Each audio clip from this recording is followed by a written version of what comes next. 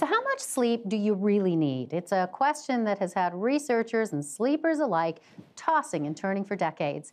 Well, now some are suggesting that 8.5 hours may be the magic number. To explain, we're joined by Daniel Gartenberg. He's a sleep scientist and assistant adjunct professor in behavioral health at Penn State University. Professor Gartenberg joins us from New York. Hello and thank you.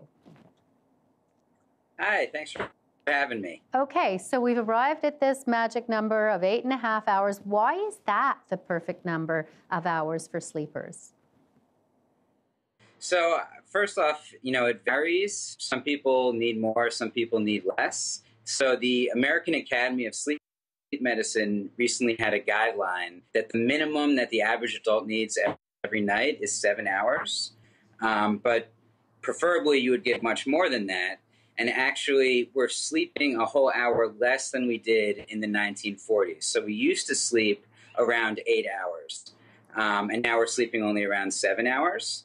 So, but the thing is, to actually get that 8 hours, you usually need to spend a little more time in bed than that. So a healthy sleeper will only spend around 90% of the time in bed sleeping. So actually, to get the 8 hours that probably most people need, you actually need to spend 8.5 hours of time in bed. So you're making up for the time that you actually are in bed, but you're awake. What would be, if it's 8.5 hours to get to that magic number, what would be kind of the minimum that you would need to function? So, this is the American Academy of Sleep Medicine. It's basically a team of like the top 15 doctors in the field say that the minimum is 7 hours. But again, it's actually very variable based on people.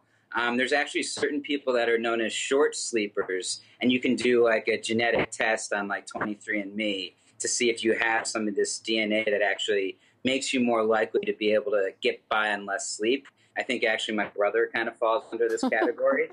But that's very rare. I have a little hack that you can try to do to figure out how much sleep you actually need. Okay. If you're curious. So basically what a professor I work with says to do is basically before you go on vacation, sort of fall into a regular pattern of sleep-wake. And then when you go on vacation, all of a sudden you're free of those stresses that force you to wake up earlier and actually, try to go to bed at the same time every night.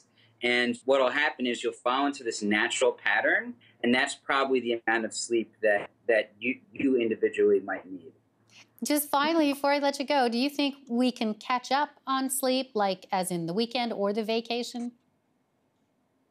So, there is some ability to catch up on sleep, but when we sleep deprive ourselves, we're really hurting our bodies. And there's nothing that we can do to fully regain the damage that's done when you sleep deprive yourself.